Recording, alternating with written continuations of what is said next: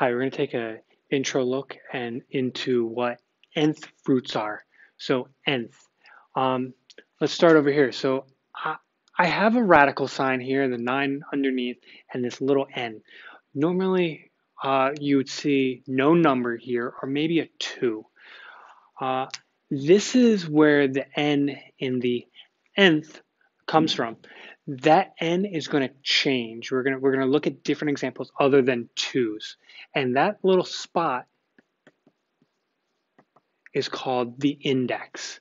And just for further definitions, the little house, the line here is called a radical.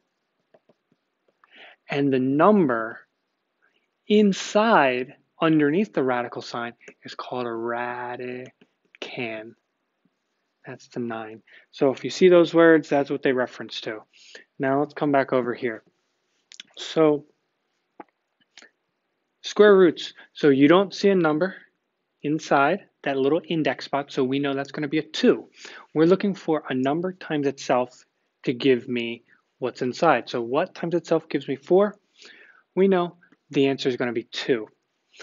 What times itself is going to give us 36? 6.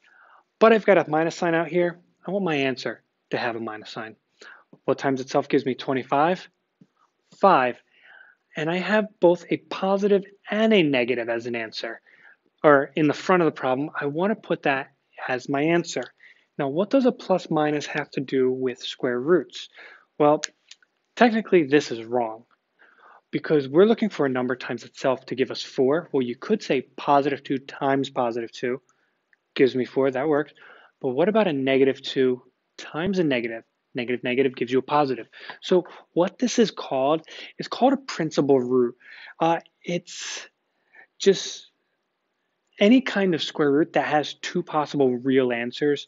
And when we only focus on just that positive version, that positive half of it, it's called the principal root. But just know that when you take the square root, you really have 2, a positive and a negative value. Okay, so definitions. Now let's actually get into solving problems with nth roots. I don't see a number in my index.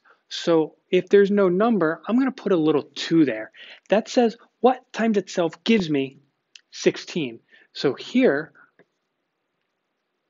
I end up saying 4 times 4. What number got repeated twice? 4 got repeated twice, okay?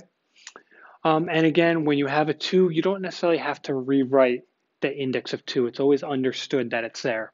Anything otherwise, you have to show. So like this next one, I have an index of 3.